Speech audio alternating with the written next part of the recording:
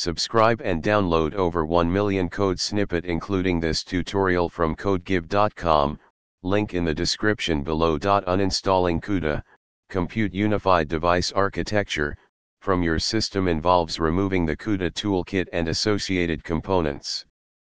Follow these steps to completely uninstall CUDA.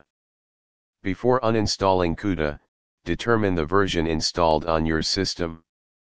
You can find this information in the NVIDIA CUDA Toolkit documentation or by checking the installed files.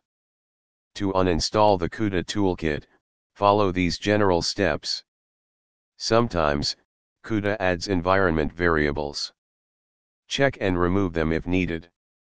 Edit your shell profile file, example /bashrc or /zshrc, and remove lines related to CUDA, such as manually remove any remaining CUDA toolkit files and directories.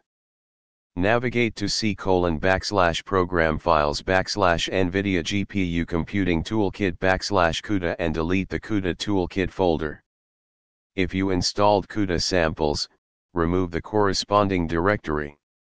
Navigate to your CUDA samples directory and delete it. After uninstalling CUDA, consider updating your GPU drivers. Uninstalling CUDA involves removing the toolkit, associated environment variables, and any remaining files or directories. Make sure to back up important data before proceeding. After uninstallation, consider updating your GPU drivers for optimal performance.